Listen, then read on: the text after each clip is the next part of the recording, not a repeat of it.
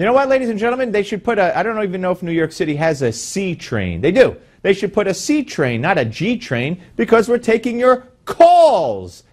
Get it? All right, 877 Newsmax is the number, as you well know. We are the only place that you could come and share your views on the air in prime time with the host, that's me, and everybody else in the Newsmax TV listening audience. Let's go first to Pete from Brooksville, Florida. Hi, Pete.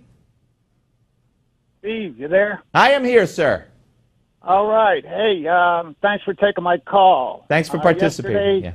Yeah, you've got a great show. Thank you, sir. Anyway, yesterday you mentioned Huma Abedin. Yes. Apparently, she is the deputy chief of staff on Hillary's payroll. Well, she's her right-hand girl, has been for 20 years. Yeah, and she's Mrs. Anthony Weiner, by the way. Yes. That's correct. She also is the editor or assistant editor of the Journal of Muslim Minority Affairs, who was founded by a guy named Asif. He's known to have financed bin Laden and Al-Qaeda. Well, I'm going to have to check that out. I know she's Muslim. I know her family. There have been accusations that her mother had and her parents had close ties to the Muslim Brotherhood and the Muslim Sisterhood. And when people like Michelle Bachmann and others tried to bring that up on the floor of the Congress, John McCain went to the floor and said, "This is un-American."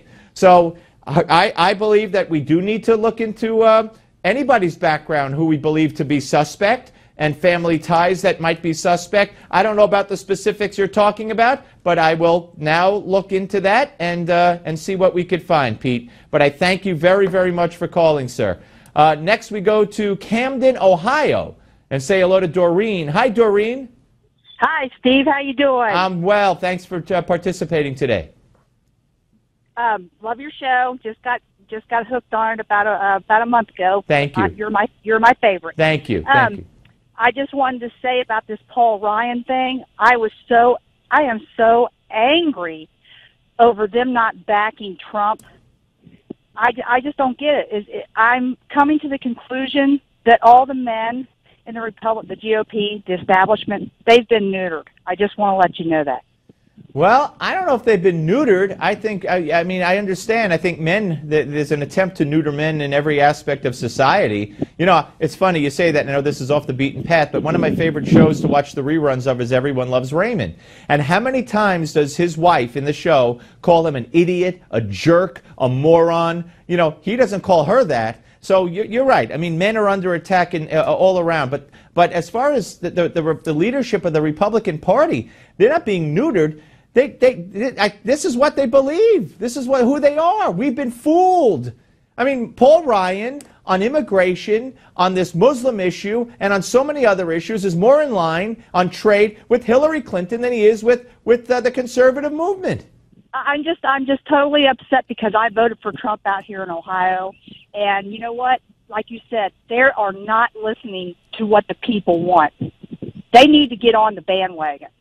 Well, I agree with you, Doreen. I really do. And also, I just want to let you know, will not be voted. I would never vote for Hillary. No, ever. No, but ever, what people need to understand, Doreen, and you could tell your friends who say, "I'm not voting for Trump. I was a cruise guy, or I'm staying home." If you stay home, or if you vote for a third party, you're voting for Hillary. That's what we have to make clear.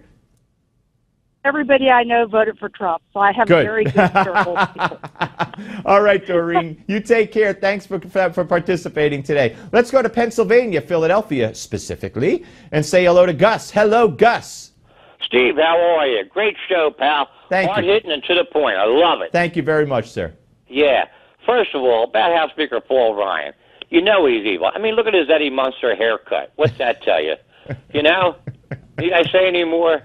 And he's flip-flop with Trump. Makes no sense. He's got to back him. Hillary Clinton, she should have a lie detector attached to her 24/7 to give her a shock every time she lies.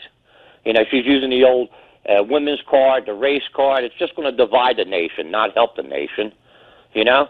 And then people in the country have spoken at the ballot box. They want Trump. They don't want establishment. The Republicans in D.C. have done nothing for 8 years.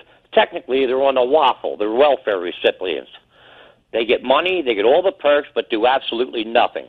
They let Obama do whatever he wants without any regard to the Constitution. The people in the country are special, not the politicians.